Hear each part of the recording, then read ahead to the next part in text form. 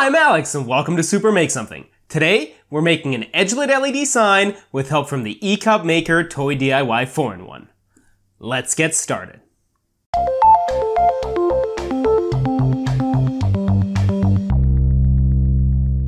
Let's be honest. Between 1/7 of the world being literally engulfed in flames, an impending global economic collapse, and an out-of-control viral pandemic, 2020 has been a bit of a dumpster fire.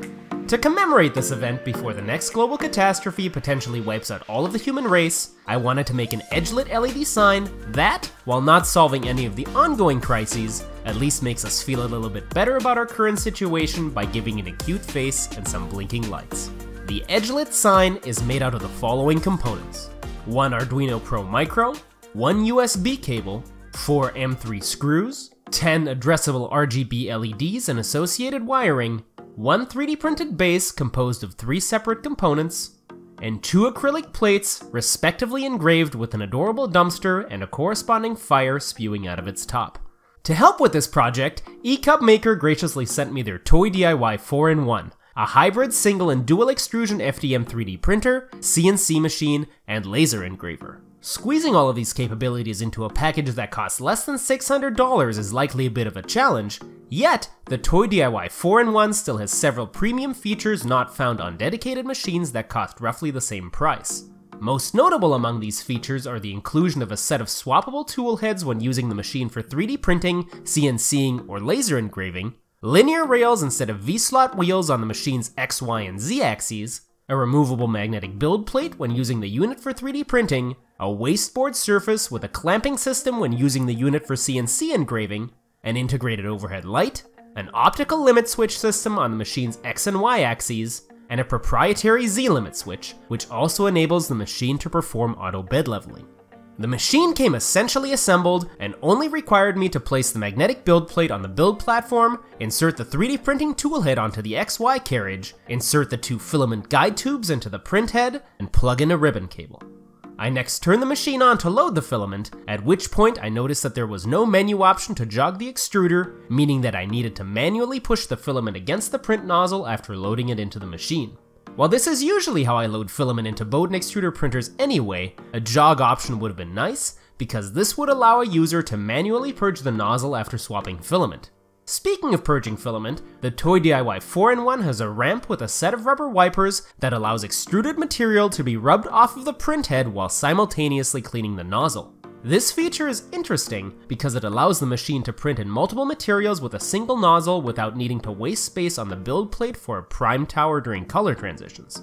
This is a welcome feature, as the TOYDIY 4-in-1's build area is smaller than those found on many dedicated entry-level FDM printers, and this therefore saves a bit of space and allows for the creation of larger models. However, no spare rubber wipers were included with the machine, which could hurt its overall longevity, and this feature can also make a bit of a mess on a tabletop that then needs to be cleaned up after completing a print job. With the machine set up, it was time to begin the design portion of the build. For this, I first opened up Sketchbook Pro for iPad, a free Apple Pencil compatible sketching app from Autodesk. Here, I use the perspective tool to sketch out a tiny dumpster with a cute face, as well as flames and a ground plane. Because I wanted the flames to retain their hand-drawn appearance, I next used the marker tool with the auto smoothing level set to maximum to trace over this part of the sketch, after which I exported both the original sketch and the flames as separate files and transferred them to my computer. Once there, I opened the sketch up in Inkscape, a free vector graphics program available online. Here, I imported the sketch and then traced over the dumpster's lines using the path tool. I then imported the flames I had drawn previously, positioned them behind the dumpster, added some text, and finally resized the canvas to match the size of some acrylic stock that I had previously measured with calipers. Finally, I exported the images of the dumpster and flames as separate files, after which the graphical design portion of this project was done. I next opened up Fusion 360, a free computer-aided design software package also made by Autodesk. Here, I modeled a 3-piece base that would house the project's USB cord, Arduino microcontroller, LEDs, and acrylic sheets, and also included features for 4 M3 screws which would hold everything together. The operating concept behind the sign is that the LEDs shine into the bottom of each acrylic plate and light up areas that are carved into the acrylic, making it seem like the graphic is a hologram that is floating in midair. The principle that makes certain areas of the sign light up is light refraction. Internally, the acrylic is completely smooth, meaning that light is able to pass through it freely and come out the other side. The engraving process essentially roughs up portions of the acrylic surface, causing light to be scattered in these areas as they are traveling through the plate, and causing these portions to look like they are lighting up because of the resulting light diffusion. After I was satisfied with the design, I exported each of the bodies as separate STL files, after which it was time to start 3D printing. ECubMaker provides its own slicing software called ECubWare with the TOYDIY 4-in-1 machine.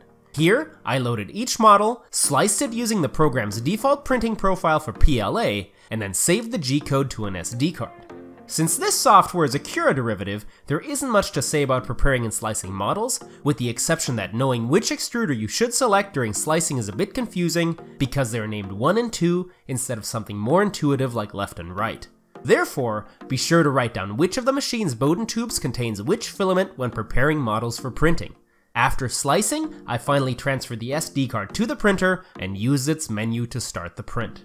During the unit's auto home process to zero out the machine, I was greeted with a stuttering noise as the TOYDIY tried to home its Y-axis.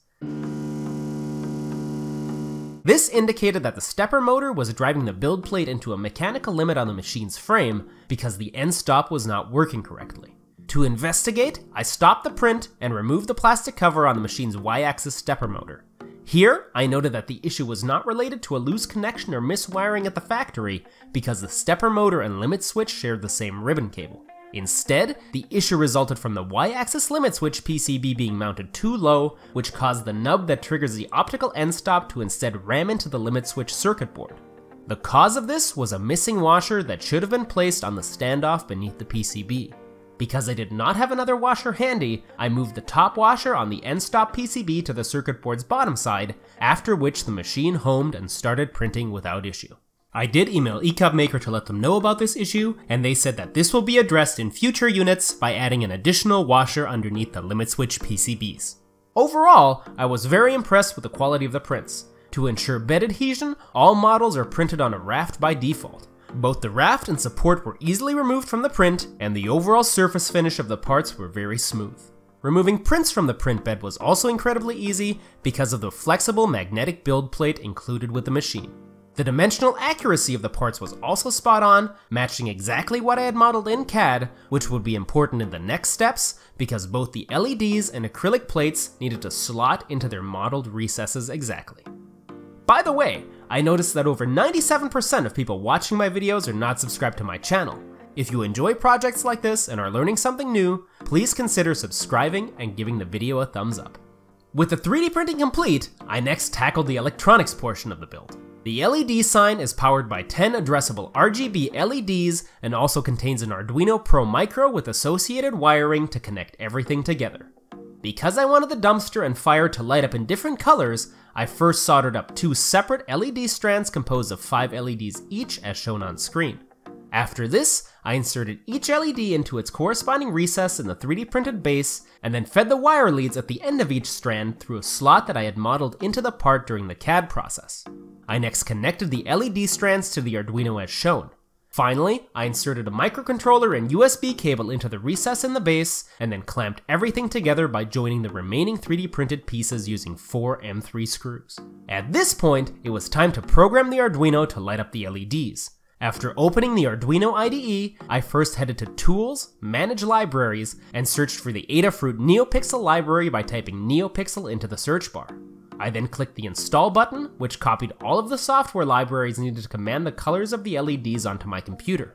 Next, I opened up the LED sign sketch that I had written previously in order to change the colors of the LEDs. This code first initializes both NeoPixel strands and then sets the LEDs underneath the acrylic plate with the dumpster to light up in a teal color. I wanted the flame graphic on the sign to transition between various shades of red to make the sign a bit more dynamic, which I accomplished with a method called Fire. This method simply adjusts the LED's commanded RGB color values for each LED with a for loop during each cycle of the program and runs continuously while the microcontroller is powered on. To program everything, I simply plugged the other end of the USB cable into my computer and clicked the Upload button, which compiled the program and transferred it to the microcontroller. At this point, the LED strands lit up in their corresponding colors, and the electronics portion of this project was complete. Since the USB cord is a bit beefy relative to the rest of the sign, I wanted to make sure that the sign would not accidentally be pulled off of the table when it is plugged in. To do this, I decided to add a bit of cork underneath the sign's base, and figured that this would be a good opportunity to test out the TOYDIY 4-in-1's laser toolhead. I again headed back to Inkscape and created a small rectangle that matched the dimensions of the base, and inserted the Super Make Something logo and a QR code linking to my YouTube channel within its boundaries. Since the laser is an engraver and not a cutter, it is unfortunately not strong enough to cut through thicker media like cork and wood. However, it is definitely strong enough to personalize items by engraving them, making this machine ideal for crafting applications. I next exported this image from Inkscape and opened up ECubMaker Laser, a separate piece of custom software provided by ECubMaker used to generate G-code for laser engraving. The features of the software are quite impressive and include options for processing grayscale images using various different halftoning methods so that they can be engraved by the laser. After positioning the image on the bed to my liking and double checking the size of the engraving, I again exported the G-code to the SD card. Installing and calibrating the laser head was very straightforward and simply required following the instructions on the printer's menu screen to remove the ribbon cable and printer head, swap it out with the laser module, and reboot the machine. Since laser engraving literally burns material, I was a bit concerned with fumes that would be generated during this process, so I moved the TOYDIY 4-in-1 into my garage where I had plenty of air circulation. Here, I simply followed the instructions on the printer's menu screen to place the material and home the laser, after which I was ready to begin engraving. Laser cutters and engravers can be extremely dangerous and can cause serious damage to your vision if you're not wearing proper eye protection. Thankfully, ECubMaker includes a pair of laser safety glasses with the machine, which should definitely be worn while operating the laser. The TOYDIY 4-in-1 had absolutely no issues with engraving the material, and I was overall very impressed with the final quality of the image. I next brought the engraved cork back inside, carefully aligned it with the 3D printed base, and used a pencil to mark out where I needed to cut the material with some scissors. I then removed the protective cover from the cork, revealing its adhesive backing, stuck it to the sign's 3D printed base, and then used an X-Acto knife to trace around the base's edge and cut the cork to size. Finally, it was time to engrave the acrylic sheets using the TOYDIY 4-in-1 CNC toolhead. For this, I again followed the on-screen prompts to swap out the laser with the CNC head, and then used an Allen wrench to install the end mill that came with the machine, which is held in place with 2 set screws. At this point, I also swapped out the magnetic build plate for the included cutting platform, which required me to install 4 clamps and bolts into pre-threaded holes in the machine's build platform to hold the material in place during the cutting operation. CNC G-code is also generated using ECubWare, so I opened this program back up and used the Open menu to import the dumpster graphic that I had designed previously. I then specified the desired dimensions of the image, selected the CNC option on the right side of the screen, changed the depth of cut to 0.4 millimeters, clicked the slicing button to generate the CNC G-code, and saved it to the SD card. I then repeated this step for the fire graphic. Since CNC machining is a subtractive process, it can also generate a bit of a mess, so I brought the machine back into my garage and then followed the unit's on-screen prompts to place my material and home the end mill. One thing to note is that the end mill is very thin, so be sure to not level the Z-axis too low, as this could cause the machine to cut too much material during its first pass, which could snap the bit. Overall, I was very impressed with the machine's engraving quality. Speed and feed rates seem to be well tuned for acrylic, though I would also recommend having a can of compressed air handy so that it's possible to clear plastic chips generated during the cutting operation. Since speed and feed rates are very dependent on the material you are cutting, I would have liked to see more cutting options available in the G-code generation software, which could extend the utility of the machine and allow someone to do things like mill custom PCBs. With the cutting done, the final steps were to head back to my office, insert the engraved acrylic plates into the 3D printed base, and finally plug the USB cable into a power outlet. At this point, the LED sign lit up in a bright teal and red, letting everyone in its vicinity know that 2020 is on track for being a dumpster fire of epic proportions. Considering that everything that was needed to make the sign was done with a single machine, the ECubMaker TOYDIY 4-in-1 is quite impressive. The unit is certainly capable of producing beautiful 3D prints, CNC engravings, and laser etchings once set up correctly, and I will most certainly make use of this machine in future projects where I don't want to use my dedicated CNC or laser cutter, or in situations like a maker fair where I need a compact, portable 3D printer. A big thank you to ECubMaker for sending the Toy DIY 4-in-1 to me for this video.